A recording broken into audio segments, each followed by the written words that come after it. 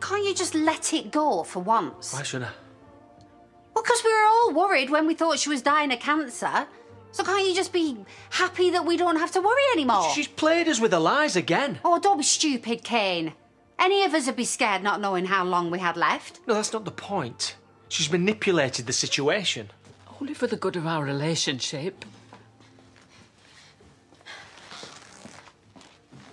I'll go after her. No, just leave her be because you've upset her enough. You can't keep blaming Mum for everything. Why not? It's always her fault. Oh, so what? So we didn't have the greatest of childhoods. But you have made more than a few mistakes yourself since then. None of us are perfect. I think it's about time that you grew up and moved on. You know what? You can forgive her if you want, but I don't want anything to do with her. You've no place here. You should have taken the money when I offered it. But you know what? I still want you gone. But you're getting nothing now.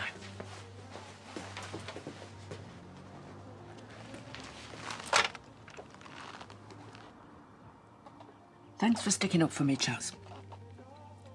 But he's right. You're better off without me.